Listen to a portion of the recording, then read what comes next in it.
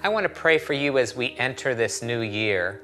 The new year is such a renewal. It's a time of renewal and refreshing, and I love it. And so I want to pray for you.